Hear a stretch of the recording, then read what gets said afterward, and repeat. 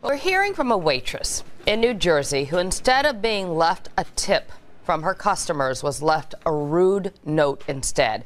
It happened at the Gallup Asian Bistro in Somerset County in the town of Bridgewater. Dayna Morales is openly gay. She also served in the U.S. Marine Corps.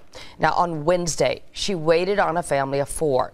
They left her a note, and this is what was written. "I'm sorry, but I cannot tip because I do not agree with your lifestyle or how you live your life." When I read the note, seeing what they said, that they can't tip me because of my lifestyle, I was rather offended, mad, like I didn't know how to react to that. But Dayna says that she posted the message on her Facebook wall to vent, and then it went viral. But despite being hurt by the note, she says that she would not confront the family if they came in again, but instead serve them like any other customer.